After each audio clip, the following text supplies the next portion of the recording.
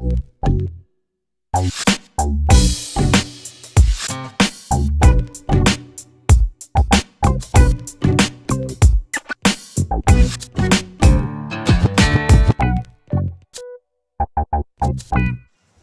guys, what's going on? Ryan Knows Tech here from techinform.us, and finally I do have my review of the iPhone 4. And I've really been waiting for these reception issues that many, including myself, are experiencing to be resolved, and it really doesn't look like anything is going to happen in the near future, so I thought, what the heck, might as well do it now. It's been about 2 to 3 weeks since launch, and I am enamored with the phone.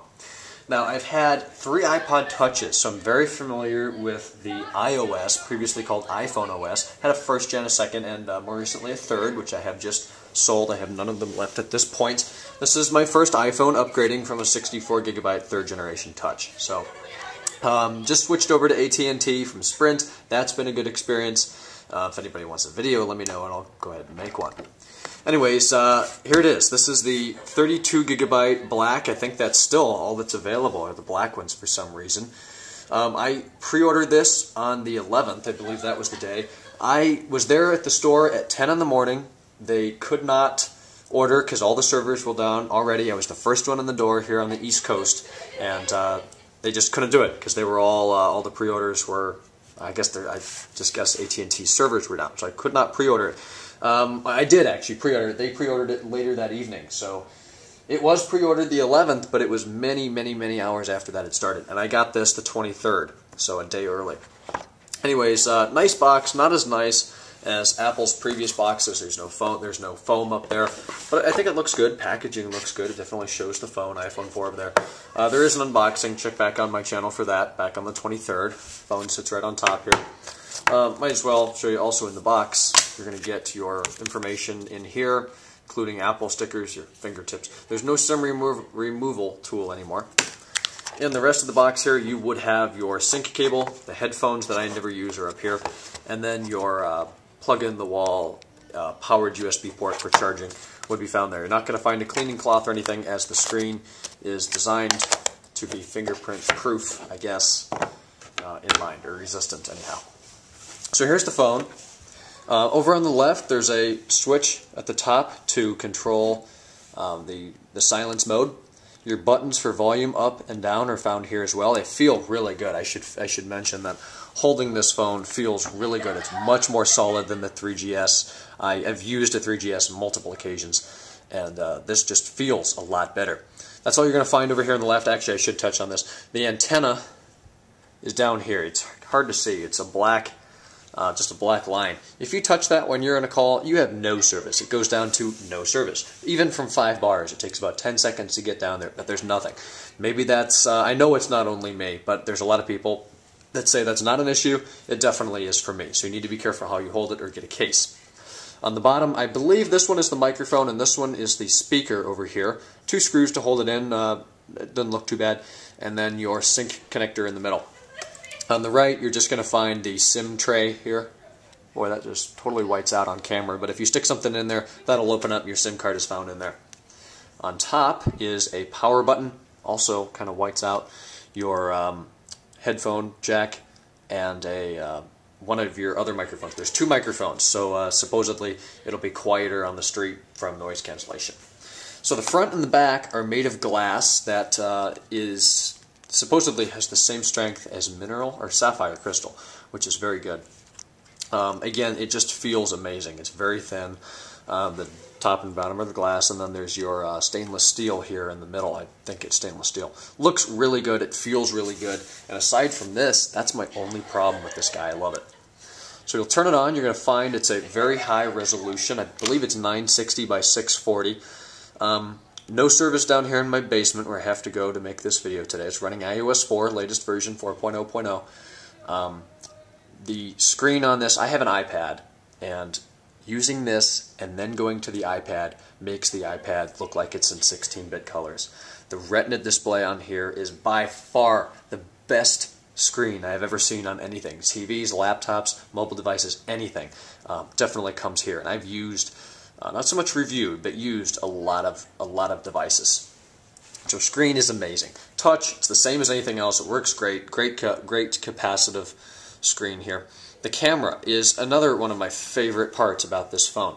The back is it's a 5 megapixel sensor. The focus on here, you touch the focus, it will do macro shots quite well. In fact, I'll take this picture right there of this desk and I'll put it in at the end of the video.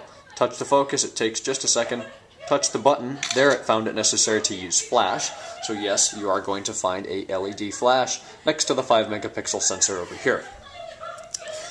This is controlled. You can have flash on, off, or automatic. Usually I leave it on automatic. You can switch the camera, so you're about to see, there's me. I've been at the pool all day, and there's the flip, recording this video. There's a front camera, of course, up here next to your earpiece. It's kind of hard to see. I believe it's 1.3 megapixels. It looks excellent. I've used it with FaceTime a few times. If anybody'd like, I will do a FaceTime demonstration here on video. You are going to be able to take stills with this, flip the switch, and now you can do 720p video. I have different video and picture tests. I may not put that picture at the end, but please do check back for the picture quality tests that I do have on my channel. So this, I think, is the best phone in the world. I've not used the Droid X because it runs Android, and I hate Android. I have used the HTC Evo 4G. Hardware-wise, I think this still feels more solid. I just think it's a better device. It's very quick. It's 1 gigahertz processor, 512 megs of RAM, and wireless on the 2.4 gigahertz frequency. It's just a very, very, very solid phone. Had a couple people ask me, what kind of scratches do you get on it after using it? I used it about a week or 10 days without a case. It's very good. If you use an iPod Touch or an older iPhone for a week or 10 days without a case and used it as much as I do, it's going to look like crap. I do have scratches in this iPhone. Little hairlines. It looks like spider webs. There's one here. You can't even see it on camera because it's really smudged from my fingers. But it is not bad at all. I keep a bumper case on it now. Check back for my review of that. It'll be up tomorrow. And it works fantastically. I love the bumper case. The front seems to be stronger. Maybe because I don't set it down like this a whole lot. But material-wise, this is an excellent phone. Let's talk about battery life. Supposedly it's better battery life than the 3GS. I don't know. I never owned a 3GS. I'm on 19%. I've been using it all day. It is 5 o'clock p.m. here on the East Coast. And battery life is not as good as my 3rd generation iPod Touch. Well, obviously there's a wireless radio in here that is bringing in AT&T's 3G data. And I have used 3G quite a bit today. Another video, probably do 3G data from AT&T is very nice. So, excellent phone. I really don't have anything to complain about, except I do think that could have been designed better. But with a bumper case on it, it's no problem at all. So battery life is okay. If you use it as much as I do, you won't have much problem getting through a whole day from, let's say, 6 in the morning to 11 at night. That's not been an issue. But I do have to charge it all night. It takes a little bit to charge, like the iPad.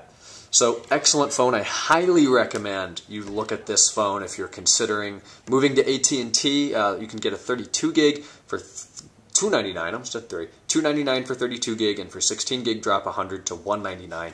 Excellent phone. If you're on Sprint, I would switch, because I did.